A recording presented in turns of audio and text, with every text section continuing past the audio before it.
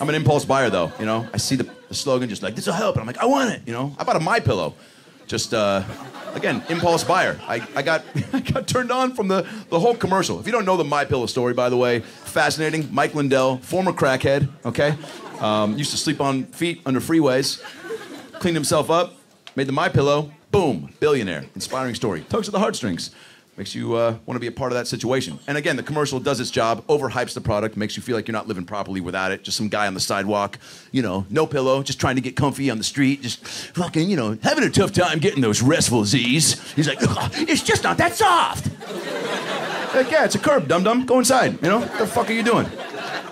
And then they cut to Lindell. He's like, that's why you need a fucking MyPillow. So, hey, dude, he's dealing with some crack after effects. Just kick the freaking pillow, right? And I did, you know? And it's the worst fucking thing I've ever slept on. Obviously. I should have known that going in.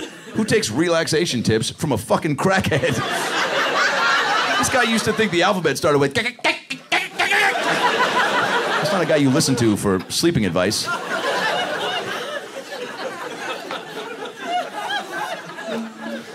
Got to play in the NBA Celebrity All-Star Game a couple weeks ago. What? That is the right response. Huh? You sound like most of Twitter. Blown up by so many rappers I've never heard of. Who the fuck is Adam Ray? I was like, good to hear from you, amigos.